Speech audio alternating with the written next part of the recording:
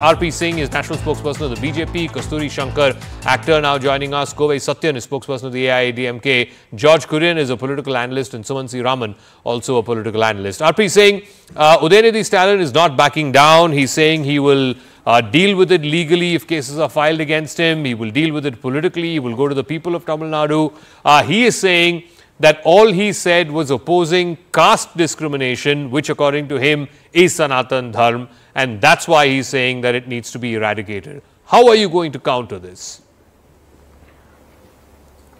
Zaka, what was the that seminar on? It was on eradication of Sanatana, and he spoke on that. It was not off the cuff one of remarks. It was a thought of process, which was, I mean, as per the process which was given on a stage, and I am saying with complete confidence that this was part of the Mumbai agenda, one of the Mumbai agenda, hidden agenda in Mumbai, that let's go back and do this, and that's how Stalin was assigned for this, that you have to go this and do in your state, and then we'll divide the society into castes and we'll talk about all this. And what are they talking about? I mean, who was Valmiki ji? Valmiki ji was Shudra. And he was the one who wrote the Ramayana, but they are questioning Ramayana itself. They are questioning Sanatana itself. Now let me give you a little bifurcation of how do the caste system works in Tamil Nadu itself. In southern Tamil Nadu, they go to Pallaras, Dalits for vote, and they seek vote on their name. In northern, they go to Vanayars and talk about Vanayars. They don't talk about Pallaras there. In western, they talk about Gondars, and then in central, they talk about Thewars. I mean, I will send you details of their speeches. How do they go and give speeches? Asking vote on caste.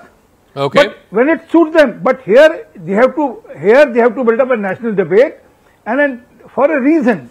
And then immediately after his speech, Mr. Kartik Chidambaram came in support, which shows that it was a pre-planned thing. Otherwise, why would Kartik Chidambaram come in support and said, yes, whatever he said is right. Even K.C. Venugopal said whatever he said is right. And I was just going through what you were saying, that which party has said so. Give me a second. Which party has said has said what in context to this? I told you what K.C. Venugopal and Kartik Chidambaram, you said about Kamal Nath. Kamal Nath is saying so because he is looking for vote bank. He is the same Kamal Nath who said, हमें last election said, हमें मुसलमानों के vote चाहिए, हमें मुसलमान इकट्ठे करने हैं. अगर मुसलमान हमारे साथ हो जाएंगे तो हम चुनाव जीत जाएंगे. This was Kamal Nath's statement, which is sting operation, which was in social media and was run on various channels. Another second. Sir, let me open this up to other guests also. Let me open this up to other guests also. Kasturi Shankar is joining us. Kasturi Shankar, the problem is nowhere in Sanatan Dharma, at least the term Sanatan Dharma, is there any mention of caste discrimination or untouchability or anything of that sort? The word Sanatan means eternal, and the word Dharma, of course, means law or philosophy. It started first being used in the Bhagavad Gita, and it simply refers to the knowledge of the soul, which is eternal. Why should that be a problem to the DMK and to Mr. Udhayanidhi Stalin? He's not backing down from what he is saying. He's saying, I stick by what I'm saying, I'll face the legal consequences. Is this a complete misinterpretation / ignorance, or is this deliberate, as the BJP is saying, because they want to stoke caste divisions? Yes, the DMK historically has benefited, and its entire political career has been based on dividing the people of Tamil Nadu, playing a lot of demagoguery, identifying a vulnerable minority and victimizing them, making them the, can you please close the door, please? Making them the target, so to speak, of all the evils that plague society, and then promising to get rid of them. I talk about the Brahmins who form a micro minority in Tamil Nadu, and DMK and its parent organization DK and its great leader Periyar, they were very vocal about Brahmin eradication, but they very beautifully couched it and said, we are not opposed to Brahmins, we are opposed to Brahminism. It is the same kind of code that we are hearing today. Sanatana, for them, for DMK, Sanatana, especially for Udhayanidhi and the surrogate organizations that organize the Sanatana Eradication Conclave, it is a code for BJP. It is a code for anybody who is Hindu and right-wing. It is a code for anyone who may not have any complaints with Brahminism or with Brahmins, right? So when he said Sanatana, he didn't expect such a big outrage, such a big backlash, because he didn't think it was going to be equated with Hinduism. He thought everybody one second. Here's where I differ. If he made this mistake without understanding what the word Sanatan Dharma means or what its connotations are, one second, and didn't expect this kind of backlash, surely when the backlash happened, he could have climbed down and said, okay, I didn't understand this fully, I'm sorry, I apologize, or I withdraw my comments. No, he is doubling down. What does that mean? Why is he doubling down? Zaka, he has stepped down. If you notice, yesterday, a couple of days ago, he was talking on stage and he said, Sanatam is dengue, corona, it has to be completely destroyed, eradicated, right? But now he says, I'm not talking about genocide. I'm not talking about Hindus at all.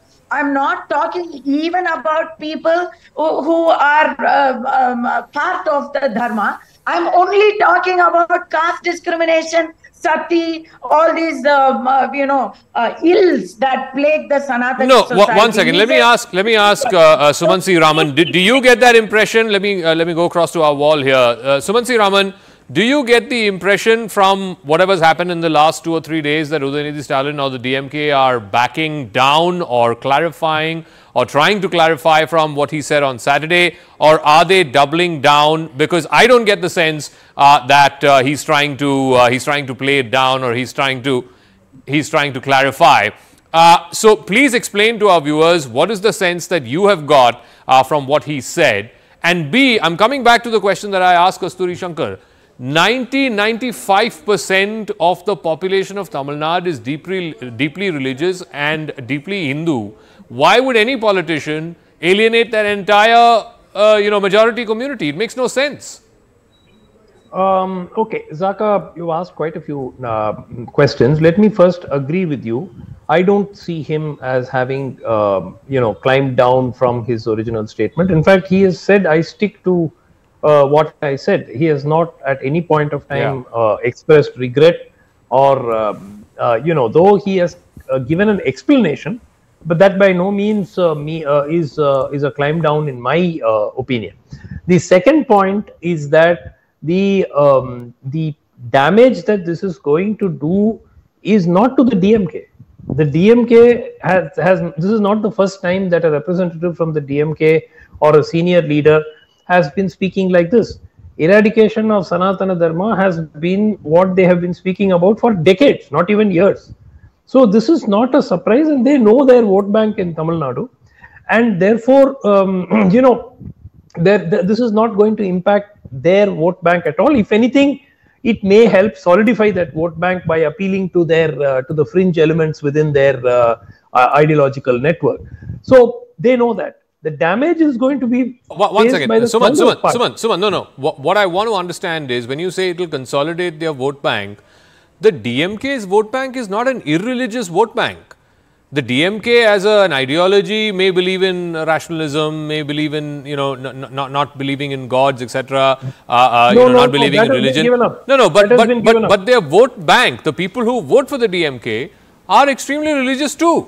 So why would the heir apparent of that party insult his own people, his own voters?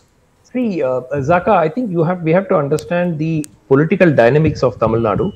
The DMK has a core vote base of around 35 to 40%, and that 35% of that vote bank, 15% is minority. The minorities vote overwhelmingly for the DMK. And they are the reason why the DMK is in power. This is not me saying it. The DMK themselves, leaders have themselves acknowledged at meetings that we are in power only because of you. So therefore, they feel that this is not going to affect their core vote bank is also made up of devout Hindus. but they are politically affiliated cadre of the party. So therefore, they feel that this is not going to cause much of damage to their vote bank. Okay. Where it will cause damage is outside Tamil Nadu, and that who will face the heat? The Congress will face the heat, and I think the Congress has blundered today by not categorically distancing themselves from this statement. By the wishy-washy statement that K.C. Venugopal made, I think that they are digging a hole for them. So let me ask Kovai Satyan, you know, as Sumant was saying, in Tamil Nadu, this is not creating the kind of fires that it seemed to be creating in the rest of India on Twitter, etc. Yes, the BJP has opposed it. I believe the AIDMK, at least your leader EPS has not said anything yet. We will see if he does officially put out a statement.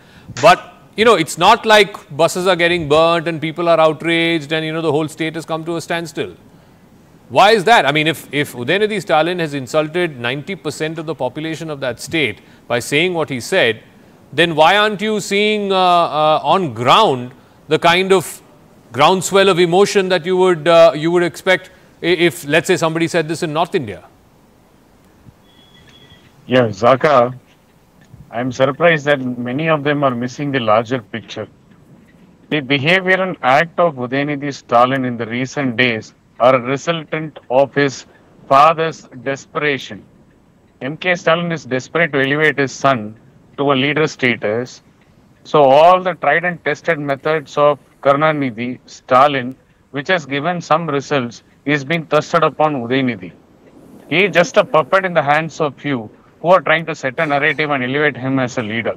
And this is not the first time DK and DMK people have insulted the majority community out in open. It has happened many an occasion. To quote a few, the biggest scapegoats are the Brahmins. The grandfather Karunanidhi coined the term, if you see a snake and a Brahmin, hit the Brahmin first, not the snake. So Tamil Nadu has seen and have witnessed many such events, many such statements. So Udhayanidhi's statement is not something new.